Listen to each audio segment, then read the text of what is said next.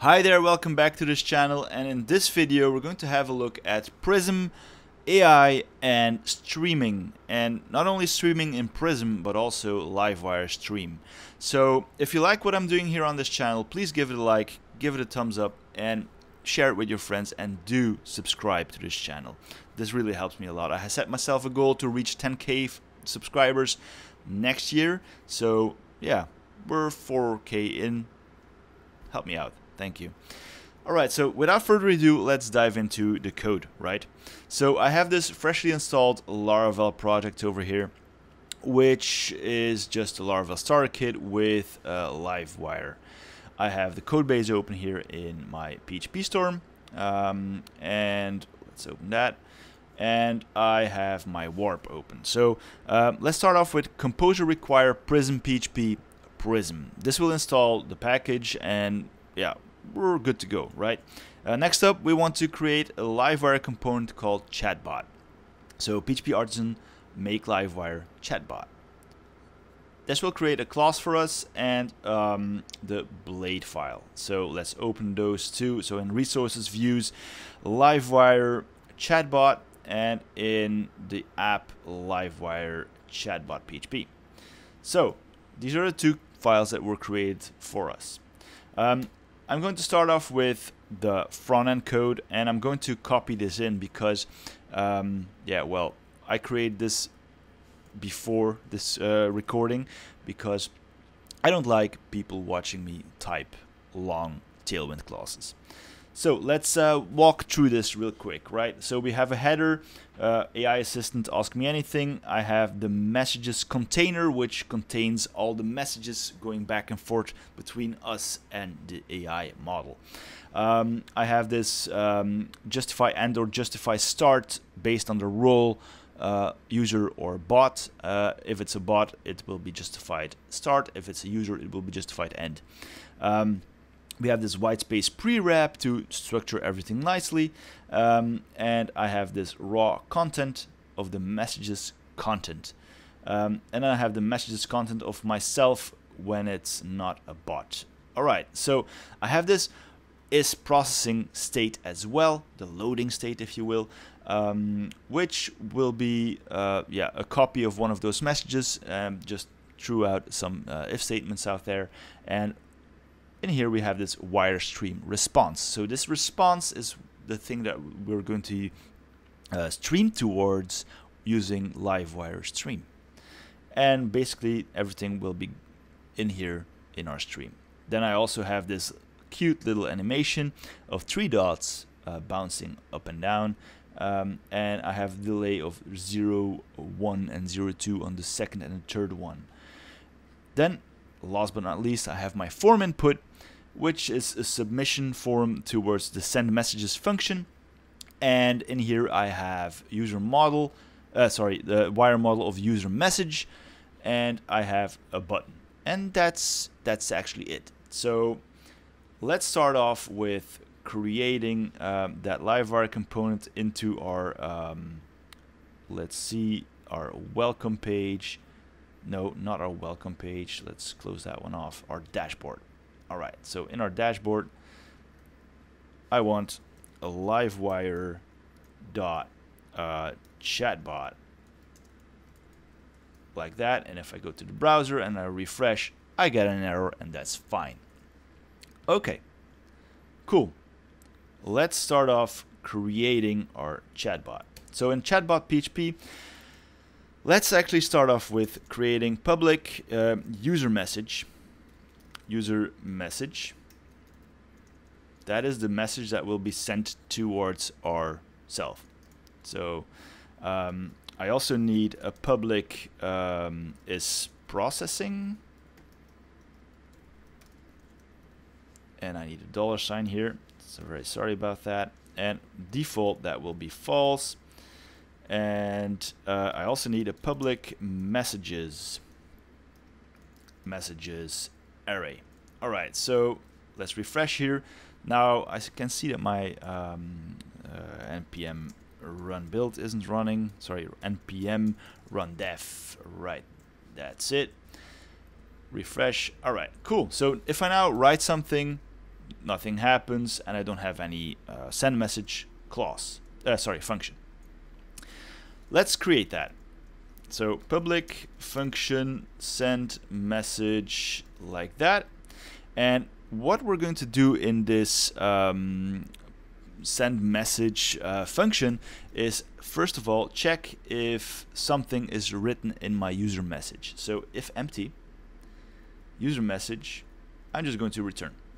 I'm not going to do anything here. Nothing, because yeah, we don't have any user message, so we can't do anything. But I want to basically, whenever a message is sent, get rid of the message in the input and put it on the messages array. So first of all, I'm going to create another public property here. Public, let's say user prompt like that. Sorry. Okay. Yes, user prompt like that. Okay.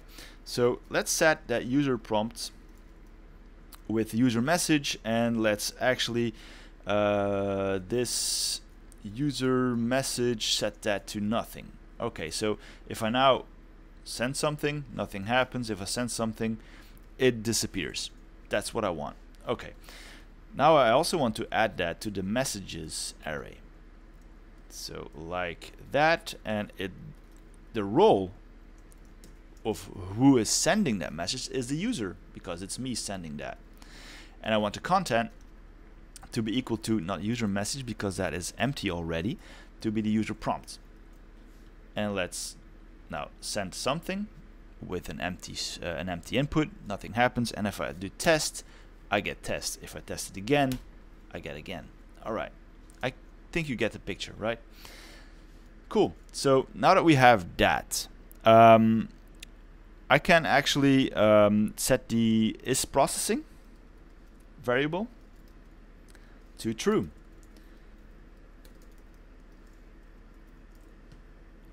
Refresh here and test again. I have my 3 dots bouncing up and down, and I have the container of my message ready. So that's basically it for the message itself. Now we can actually start using Prism. So let's start creating a stream variable, and I want Prism, the facade. I want to use text. Alright, and I want to be using Anthropic. So Anthropic, is that correct? Anthropic, yes. And I want to use Claude 3.7, that's the current version actually. And I want to use Sonnet, and I want to use the latest implementation of that. Okay, so I want to use with prompt as well, because I want to send the user prompt, and I have the sun in my eyes, which is very, very annoying. So I'm very sorry about that. I want a user prompt of this user prompt as well, and I want to use it as stream. All right, cool. So this will send a message using Prism to Anthropic, using the model Claude, Sonnet, using my user prompt, and I want a response as a stream towards my application. All right, cool. So now I can use a for each to go through that stream. And I want it as chunks. So as a chunk of stream, like that. And I want this here, there we go. Now there's something very important here. I only want to use the message, actually put something on my stream or put something on my message whenever it's an instance of text, basically delta text, right? If you want to, you should check out the documentation of Prism to be sure about that. But basically, let's check this out. So I want instance of, so my chunk must be an instance of text delta event. There are several events like streaming start event and streaming ended event, but delta text, actually text delta is one of those events I want to look for. Alright, so if this happens, I want to create another variable called public streaming response, like that. And this will be used to actually store it temporarily to put it into our messages array. Okay, so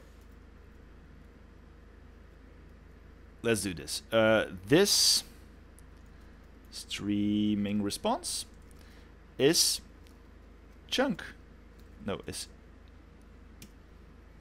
expanded with, what am I doing? Yes, expanded with chunk delta, because the delta is a variable within my chunk, which is a text part of our text delta event. Alright, cool. I also want to utilize this stream, which is a Livewire thing, basically, and I want to stream towards response. And if you remember correctly, in here, in my blade file, I have the stream response, and that's actually where we're going to stream towards. And I want that to be the same thing, being chunk delta, like that. That's it. So whenever a stream comes in and it's a text delta event, I'm going to add it to my stream response, and I'm going to stream it directly to my response output as well.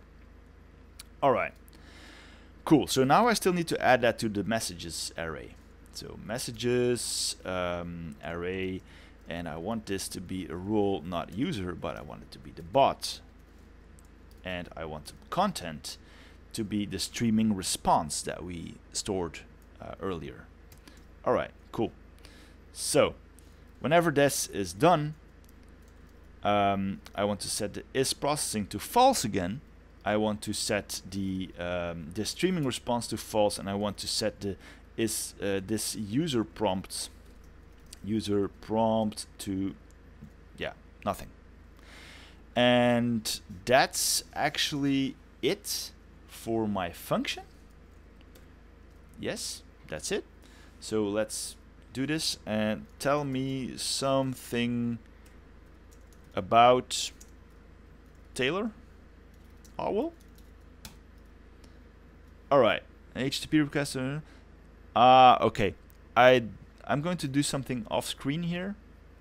Just hold your horses real quick. I need to set my env environment variable, Anthropic API key, basically. So wait, I'm going to show you guys what that is without my key. So basically in here I have this Anthropic API key, right? So very sorry about that, but I can't show you my key. There we go, and there we go. Yes, we're back.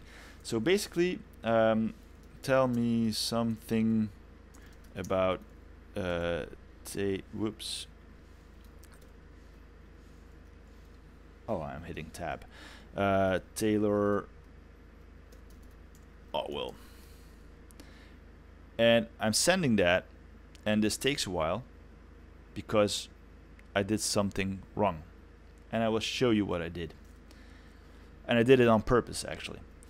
So in here, in my chatbot, send message is one function. So whenever I replace the user message with an empty string, that won't be returned towards our front end until the end of that function. So basically, you will never see anything happening on the streaming response using Livewire until the whole stream is ended and the is processing value is set back to false, and then everything is updated on the front end. So let's, I'm kind of new with this shortcut thing for my screen. So there we go. That's fancy, right? So basically, after setting this to true, I want this whole part to be in another function.